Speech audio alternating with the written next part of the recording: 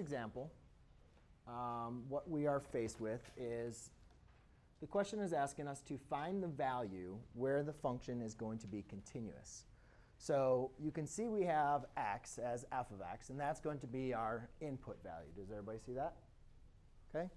So what they're asking, again, is for us to find the value of k that's going to make this function continuous.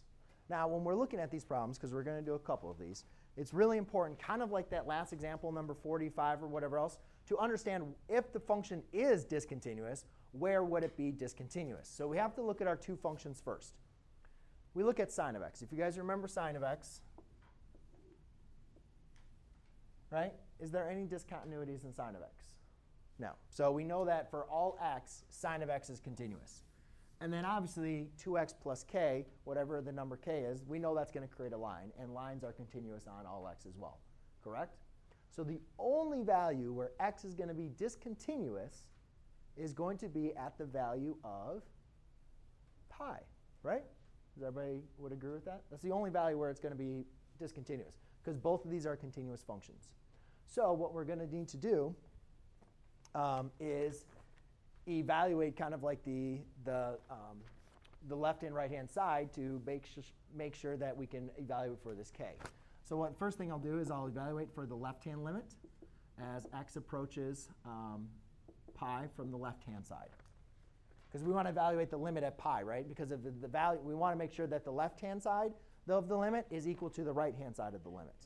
So the left-hand side of the limit is going to be the sine of 2 times pi.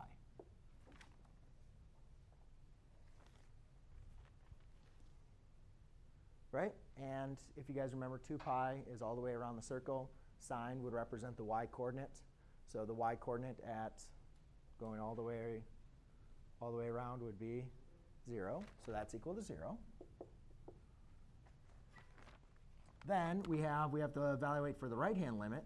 So we evaluate for the right-hand limit.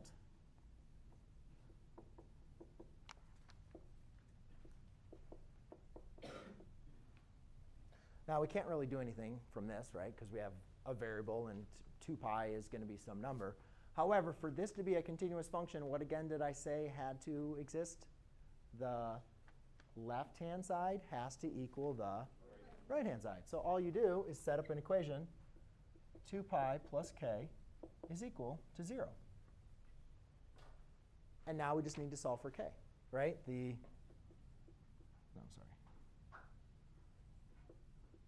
right hand has to equal the left-hand limit. So now we can just solve for k. So I subtract 2 pi, subtract 2 pi. Therefore, when k is equal to negative 2 pi, this function is continuous.